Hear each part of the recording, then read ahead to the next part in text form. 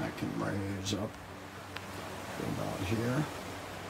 And then this thing can spin completely around because it clears the top edge there.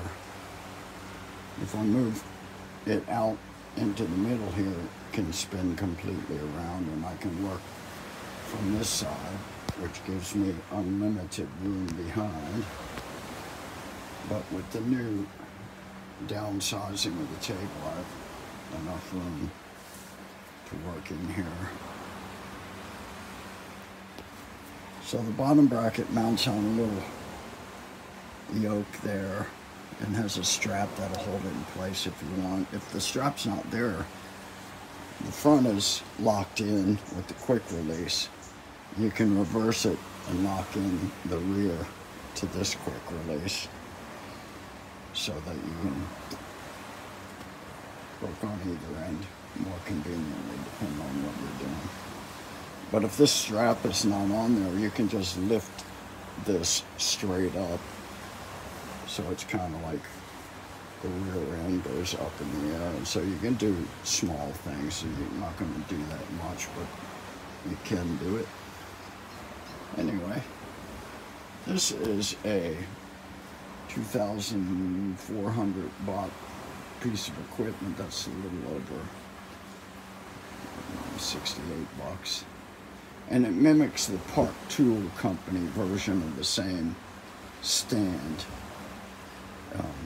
that sells for 6 times that much and does basically the same thing. Only there are some features of the Park that are a little bit nicer. Like you don't have 2 of these, you have 1, and then they just give you spacers to put on this in case you're doing the rear dropout. The rear dropout, it's 130 millimeter on a road bike and 100 on the front.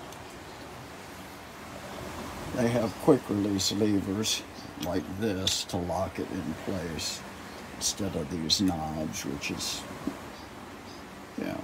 I mean, once you've got this set up, you're not messing with it really.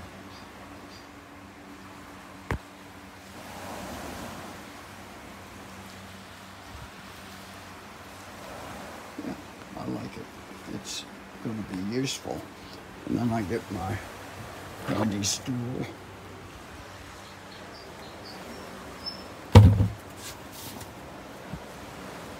And basically derailleurs at my chin level when I'm sitting here. If I raise this, pull this stem all the way up, lock it in place, then it's up here and I can stand and work on it.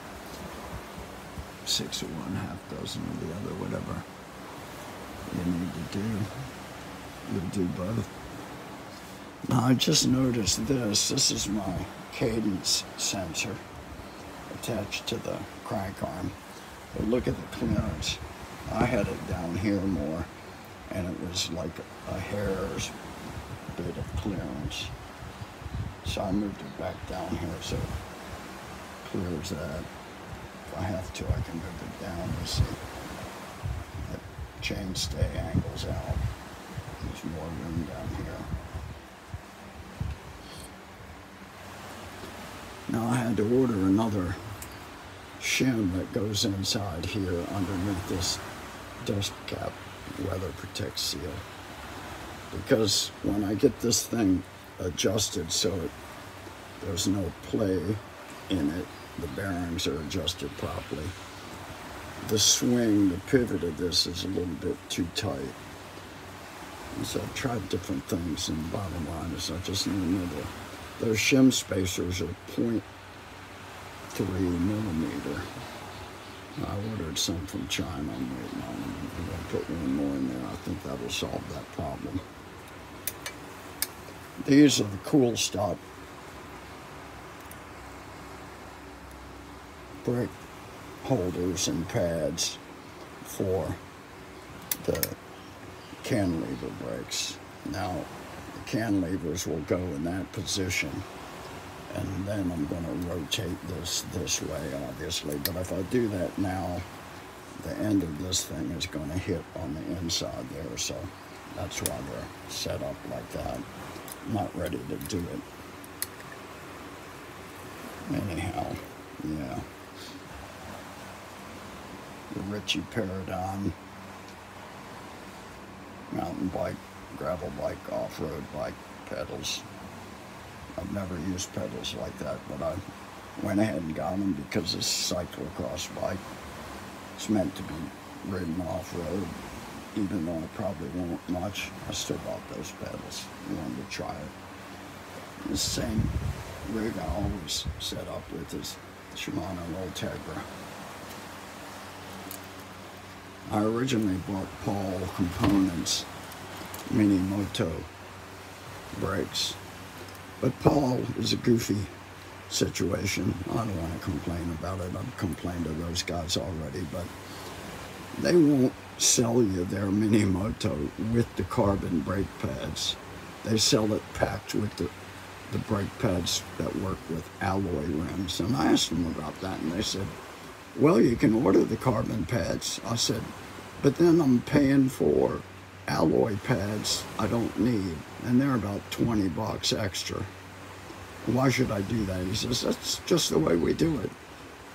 I said, so if I ordered the carbon pads, you wouldn't just take the salmon pads, which are still in the original shipping box from Cool Stop, out of the box that you send it to me in, and put the carbon Cool Stop version in the box, which you have both in stock on an inventory shelf. That's right, we only ship them one way, but if you want to buy the carbon pads, that's just screwy. So I sent the mini motos back, 400 bucks, and that's the customer service you can expect. It's weird. It's a great company.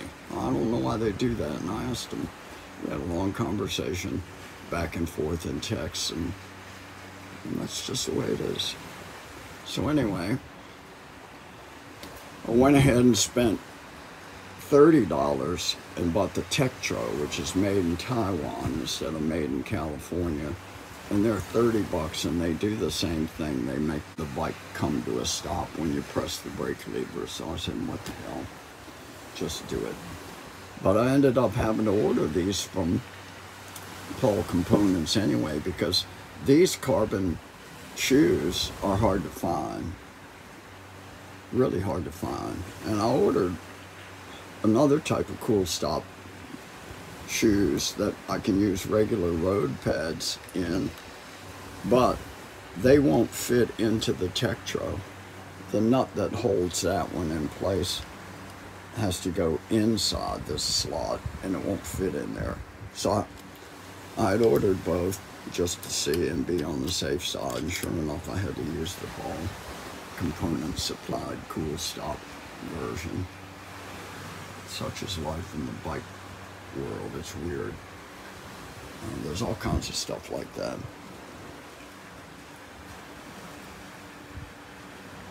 That's in a rotor crankset with a 30mm spindle in there, and I bought the Enduro XT15 bottom bracket.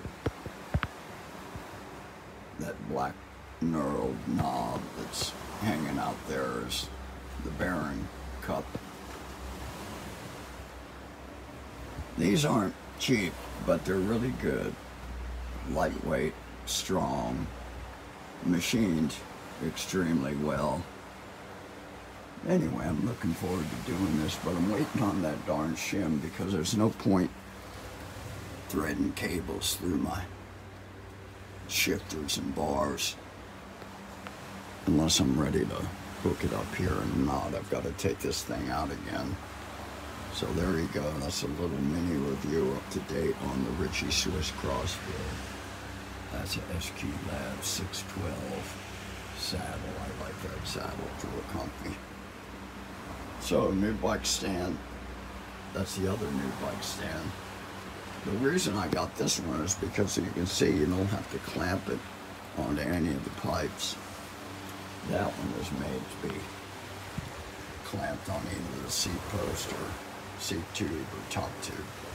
And that works okay, but I'll use this up at the bike port up above, and I'll use this one down here in the shop.